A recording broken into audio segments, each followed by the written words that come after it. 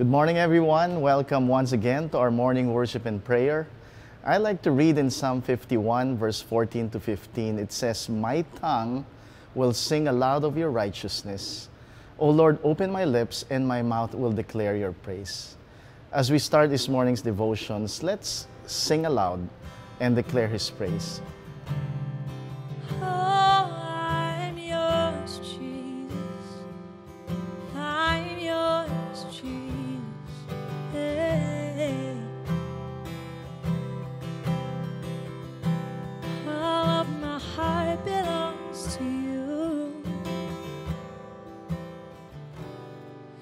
Your face is ever before me. Should I be in the heights of mountains or in the heart of the sea, you meet me where my feet will be. Lord, you see everything of me. Let me not wander from the God who loves me. And as you pursue me, so will I pursue you. Oh, rain in my heart as you reign in all the earth. Reign in my heart as you reign in all the earth. Capture me in your love. Capture me in your love.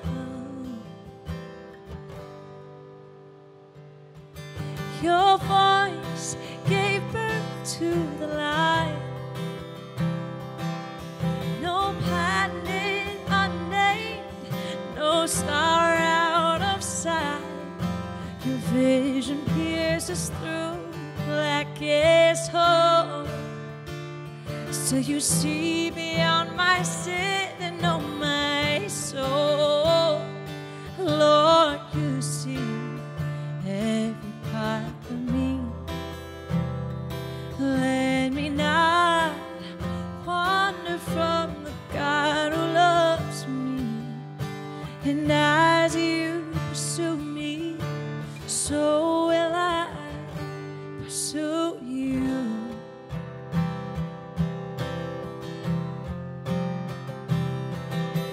Rain in my heart as you reign in all the earth. Oh, rain in my heart as you reign in all the earth.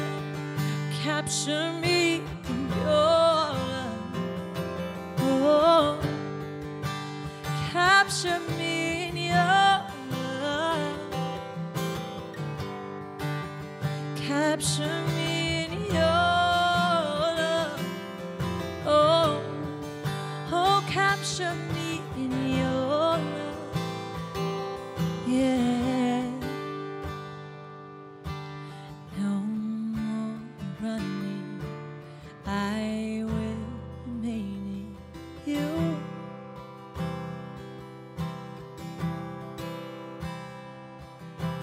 No more striving, I surrender to your love, Jesus. No more running, I will remain in you. You. No more striving, I surrender to your love, Jesus. Oh, rain in my heart as you reign in all the earth. Reign in my heart as you reign in all the earth. Yeah. Reign, oh, in my heart as you reign in all the earth. Reign in my heart as you reign in all the earth. Capture me in your love. Oh, capture me in your love. Capture me in your love, Jesus. Yeah. Capture me in your love.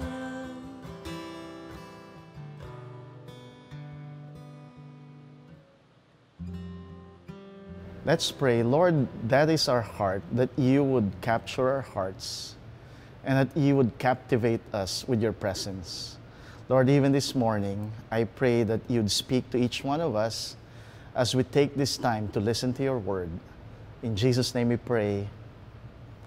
Amen.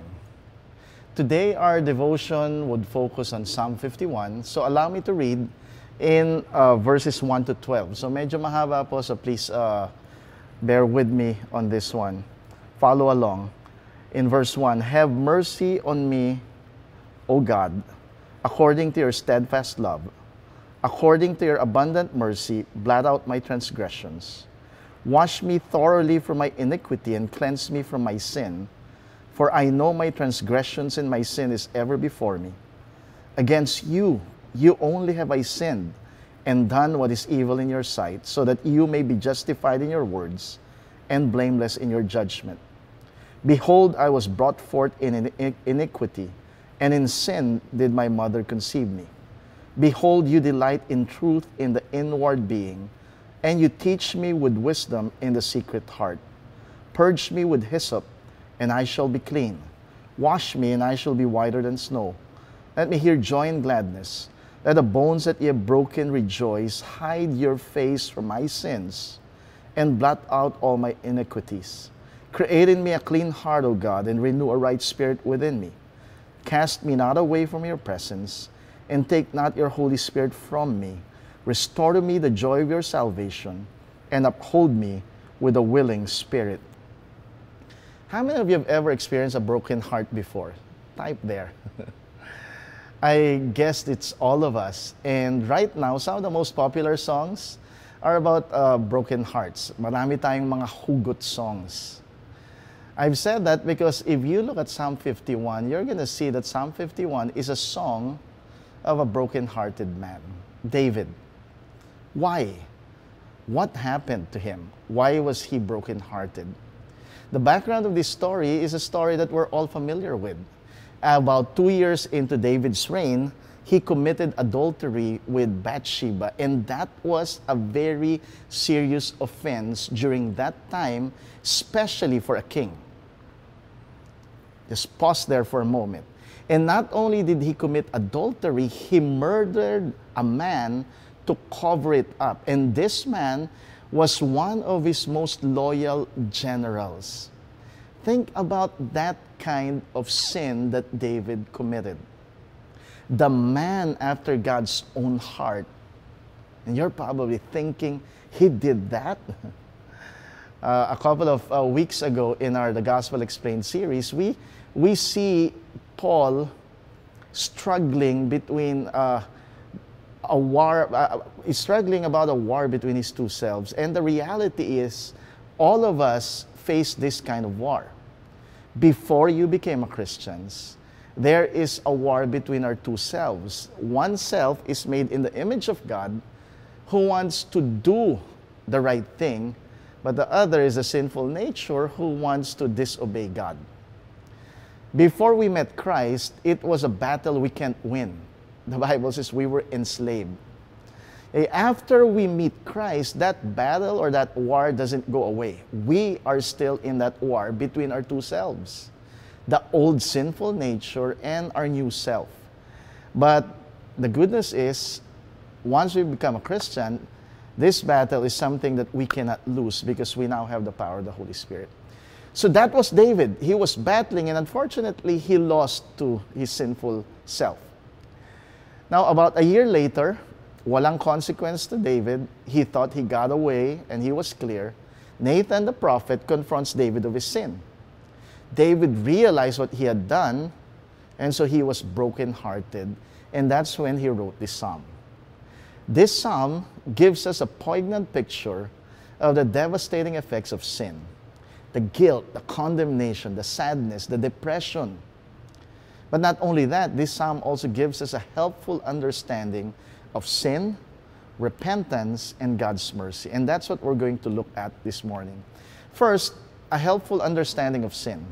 In verse 2, he says, "Wash me thoroughly from my iniquity and cleanse me from my sin." In verse 3, "For I know my transgressions and my sin is ever before me." There were two words that David used for sin. First is the word transgression, which literally means intentional rebellion. This gives us a better understanding of the nature of sin. Unfortunately, sin in today's world has been downplayed. Diba? Pag nagkasala, oh, it was my failure. That's my weakness. Sometimes they say it's a mistake or a lapse in judgment. Or sometimes we blame it on our DNA. We often would hear this phrase when people commit sin. They say, "Oh, I fell in sin." Pag I fell in sin, parang accident, di ba? Parang naglalakad ka, nalaglag ka sa manhole. Oh, I fell in sin. Because in our minds, we're trying to downplay what sin is versus what David said, "I sinned," which means I rebelled, I willfully disobeyed, I decided this. And if you think about Adam and Eve, the first sin, the original sin, it was a willful disobedience. It was not Eve walking in the garden and suddenly saw this and suddenly, accidentally, she ate the fruit. She probably would go there day after day and day after day and getting enticed and getting tempted, and finally she said, "Oh, forget the rules, I'm gonna do this." That's the nature of sin. It's intentional rebellion. Another word that David used was iniquity, which literally means doing wrong, connecting deserved punishment to its appropriate blame. I mean, think about that definition.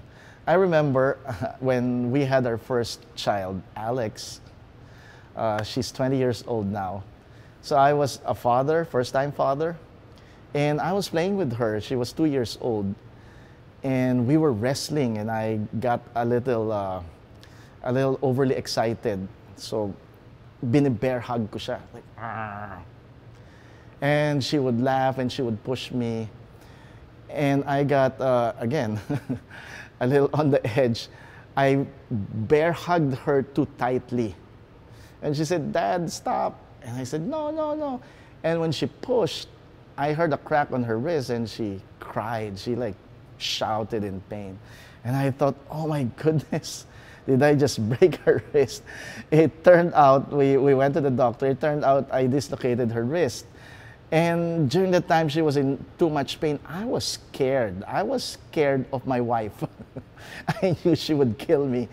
So I asked God for mercy. But para lang yung mga nagagalit sa akin ngayon, I prayed for a miracle and God instantly healed her. After the x-ray that it was dislocated, when we went home, the pain was gone and it was back to normal. But during the time that she was in pain, in my mind, "Doc, break my arm instead. Pagalingin mo na siya, ako na lang." Why? Because for all of us, there's this deep law at work. We all know inside our hearts that all sin is like a debt that must be paid for. I knew I did something wrong. I need to suffer the consequence. And this results in what we call guilt. Iba pagka merong mga movies where there's a victim of injustice, the victim's family, when the criminal would get a guilty sentence, they would say, it won't bring our child back, but it's good to know that he will pay for what he did. Or maybe when you hurt someone you love, usually what you say was, what can I do to make it up to you? Because you know there should be a matching consequence to your sin. So if that's the nature of sin, usually there are two responses that we have because of that guilt. First is we downplay sin, as I've said, or we accept sin, everybody's doing this is normal, or at times, at worst, we even celebrate it. This is nothing wrong. In fact, we should be doing this. That's to say, I don't have a debt, or I don't have to pay for my debt. Walang utang. Wala akong kailangan bayaran. But on the other hand, if the guilt is too strong, another response is, I need to pay for my debt, which means penance. Alam ko, we live in a nation where penance is real. But then, you become a Christian, you thought you've been set free of penance mentality. Pero, I mean, pansinin natin, pagka nagkasala tayo, iniisip natin, I'll read the Bible more. From this day on, cover to cover na ako. I'll pray 23 hours a day. I will serve more. Ako yung usher, ako yung preacher, ako yung worship leader, or I will give more. I will disciple more. I will witness more. When we do that in response to sin, then that is what you call penance, which is not the right response to sin, which leads us to the second point, understanding of repentance. Because this is how David responded. In verse 4, he said, against you, you only have I sinned and done what is evil in your sight. In a couple of verses after that, in verse 16, he said, you do not delight in sacrifice, or I would bring it. You do not take pleasure in burnt offerings. You don't want penance. In other words, you don't want me to pay it off with sacrifice. And then he said this, the sacrifices of God are a broken spirit, a broken and contrite heart, O God, you will not despise. For David, the right response to iniquity and transgression is not penance, but repentance. He described repentance as a broken and contrite heart. Another word for contrite is crushed heart. Wow! Durog na puso. Yun daw yung repentance. So David was a broken-hearted man because of his sin. Now let's talk about brokenness and sorrow for a moment. In 2 Corinthians chapter 7, verse 10 to 11, in the NIV, let me read that to you. Godly sorrow brings repentance that leads to salvation and leaves no regret. But worldly sorrow brings death. See what this godly sorrow has produced in you, what earnestness, what eagerness to clear yourselves, what indignation, what alarm, what longing, what concern, what readiness to see justice done. At every point, ye have proved yourselves to be innocent in this matter. This verse talks about two kinds of sorrow. One is worldly sorrow. That's not repentance. Worldly sorrow happens when you say, oh, I'm really sorry because I hurt myself. Because I am hurting, because I'm suffering the consequence. You know what that is? That's not repentance, that's regret. Kung nagsisisi ka lang kasi may consequence na nagsasuffer ka from. Another example of worldly sorrow is, I'm sorry because I've hurt you or I've hurt others.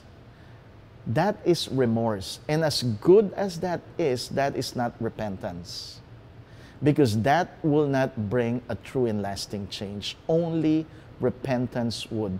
Repentance is not regret. Repentance is not remorse. Godly sorrow, Paul talked about, and David exemplified, is saying this, I'm sorry, not because I've hurt myself, not because I've hurt others, I'm sorry because I hurt God. David said, only you have I sinned. And when you have that kind of godly sorrow, it produces earnestness, an eagerness, an indignation, an alarm, a longing, a concern, and a readiness to change.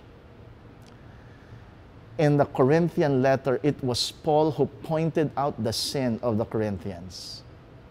And they were hurt by his letter.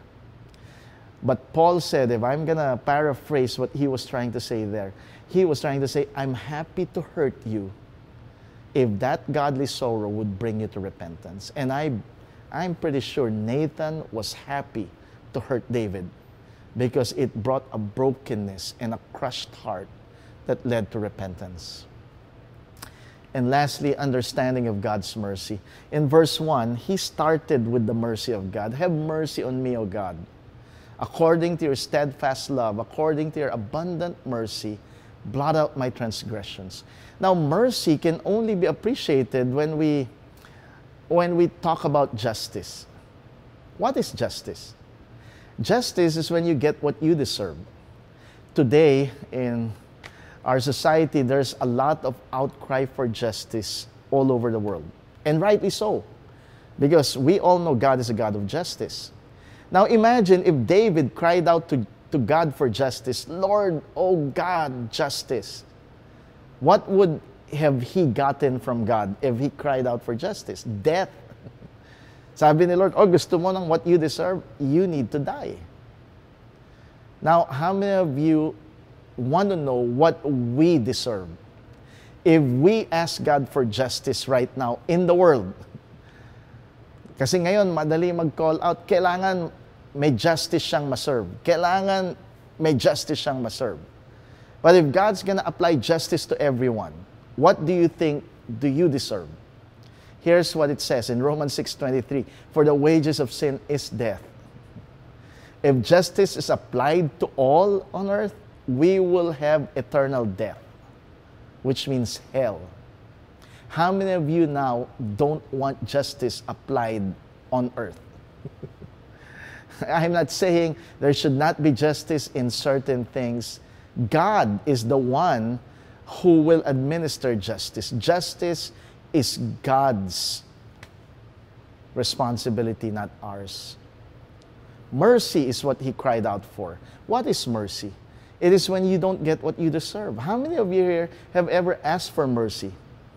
Maybe from your parents, maybe from your spouse, or your teacher, your boss. Maybe you've asked for mercy from MMDA. Boss, sige na. Sometimes you receive mercy, sometimes you don't receive mercy. If you don't receive mercy, nagagalit ka ba? No. You accept it because you deserve it.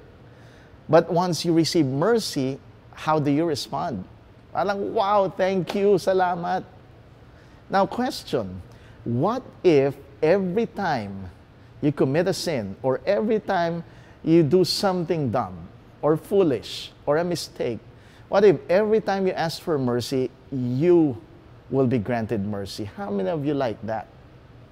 Parang too good to be true, right? Now, I have this illustration for you. The Lakers would be the champions in this season's NBA in Jesus' name. And all the Lakers fan type, amen. Okay, the Lakers' first five, if you imagine, it's a strong first five.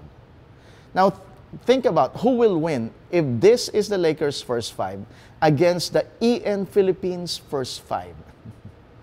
Bishop Manny, Bishop Ferdy, Pastor Nixon, Pastor June, Pastor Michael. Who do you think will win? Of course, every time it's ENPH. No? Of course, walang laban yung ENPH. It's always the Lakers. No contest. Now, if you think about your transgression and your iniquity, my transgression and my iniquity, and if you let that compete with God's steadfast love and abundant mercy, which was what David was trying to cry out for, in your steadfast love and your abundant mercy, who do you think will win? Some of you probably would say, well, depends on how big my sin is and my iniquity. No matter how big your sin is, there is no sin that is too great to be beyond the mercy of God. All the time, the steadfast love of God and the abundant mercy of God would always win. His mercy would blot out the stain. That's what David prayed for. A stain is a reminder of what happened in the past. Pag may mancha yung t-shirt mo, lagi mong naaalala, ito yung kumain ako, nalaglag dito. The stain will never ever remind you. When God blots out the stain, He is taking away the memory of the past. God's mercy would also wash away our guilt. It's gone forever. How many of you are glad God doesn't treat us according to what we deserve, but it's according to His steadfast love and His abundant mercy? As I end, let me tell you God's ultimate act of mercy.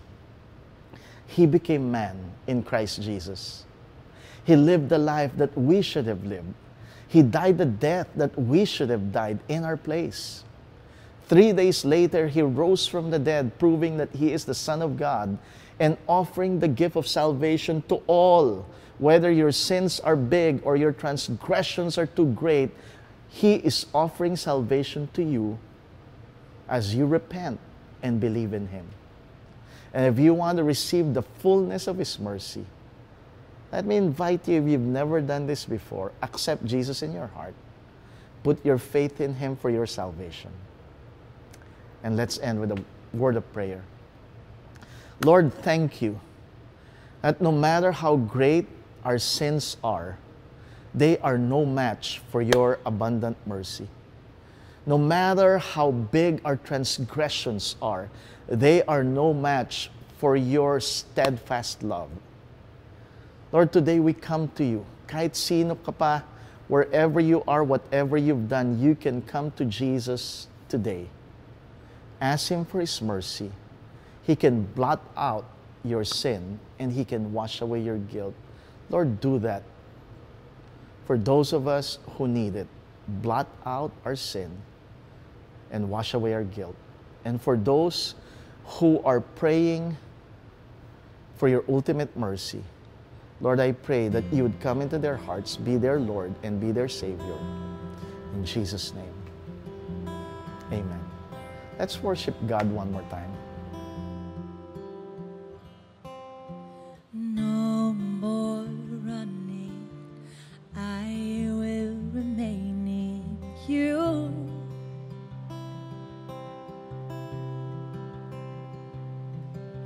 No more striving, I surrender to Your love. Oh,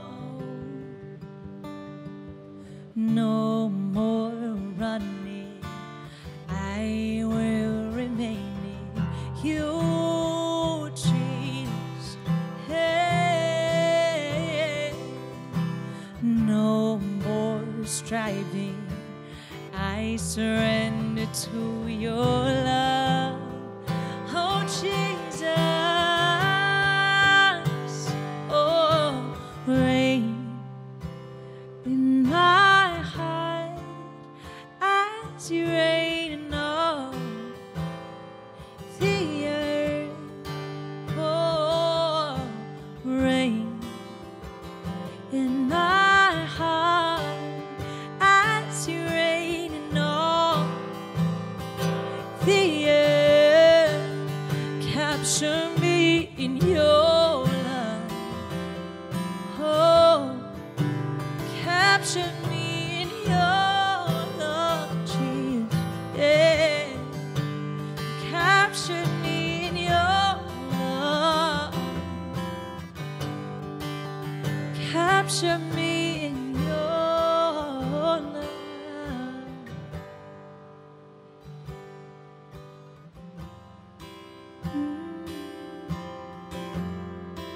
Oh.